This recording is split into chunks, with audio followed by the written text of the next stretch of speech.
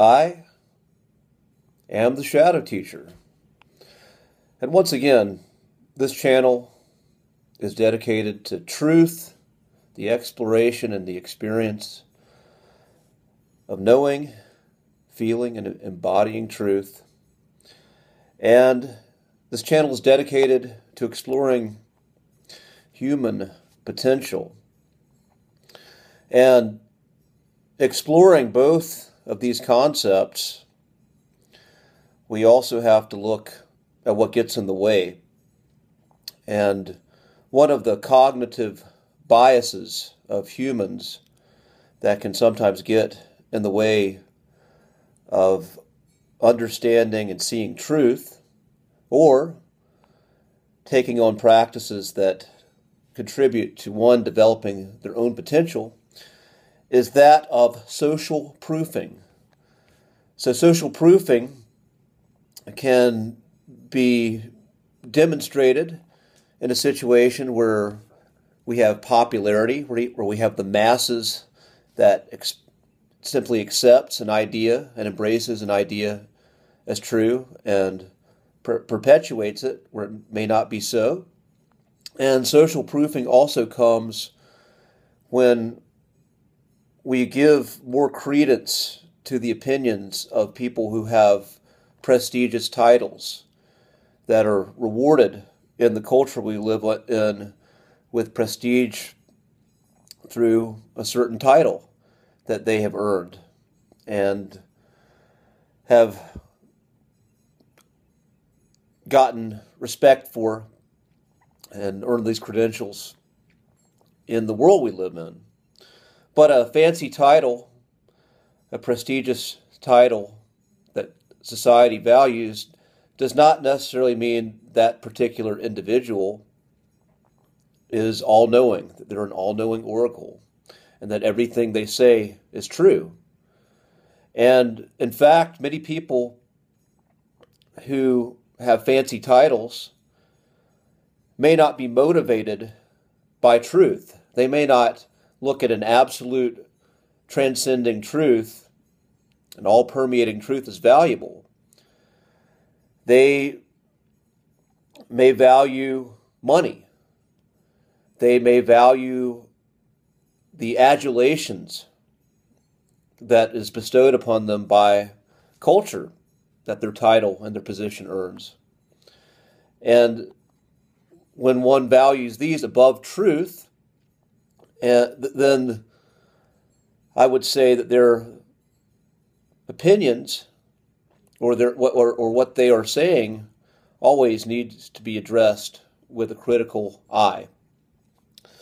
And again, the blindness of social proofing, when we simply take a belief because everyone says it's true, everyone's doing it, or because someone with a fancy title is telling us to do it, telling us to believe a certain way, then if we take that on ourselves, and whatever that thing is that's being presented to us by the masses or by this individual or certain individuals with fancy titles and positions, then we become part of the problem if we are people who value truth. If we start perpetuating lies, we start perpetuating narratives that may not be based on truth at all. And again, I know plenty of people with fancy titles who've been highly rewarded for a very narrow type of thinking that earned them their titles.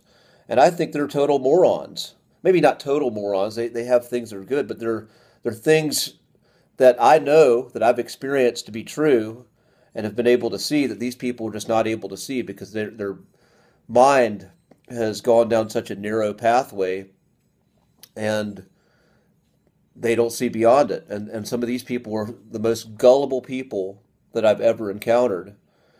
And hence I have to, again, not throw the baby out with the bathwater, but just not take everything they say as gospel. I need to always examine what these types of people say.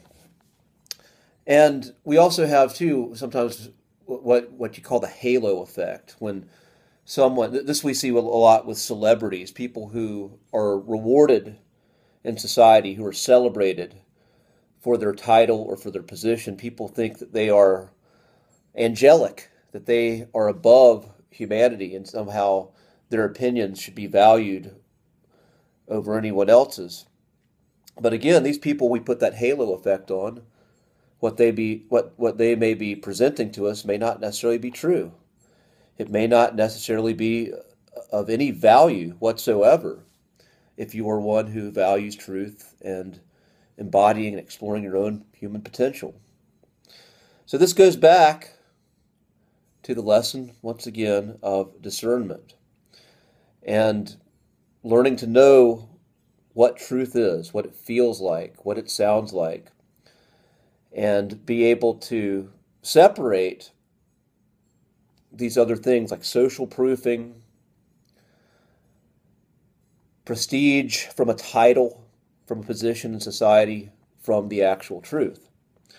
And it gets really challenging again when the masses and those who have fancy titles, those who are celebrated by social status, when they're all pushing something, they're pushing a narrative that goes against truth, and you are one who is standing for truth, and you make the decision to stand up for truth, then there are some unpleasant consequences in the present when you encounter that type of resistance, because you will encounter great resistance. But what I can say, if you choose to stand for truth when the masses are doing the opposite, when certain individuals with fancy titles and high positions are doing the opposite, then you hold on to your self-respect, and that is priceless.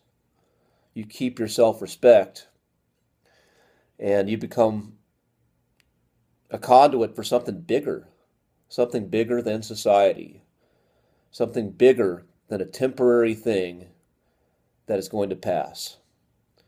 And that being said, be strong, be well. I wish you connection with the truth. I wish that you know the truth and are able to discern the truth from lies, and be strong enough to stand for the truth even when it's not popular to do so. I'm ending this transmission, and I'll see you on the other side.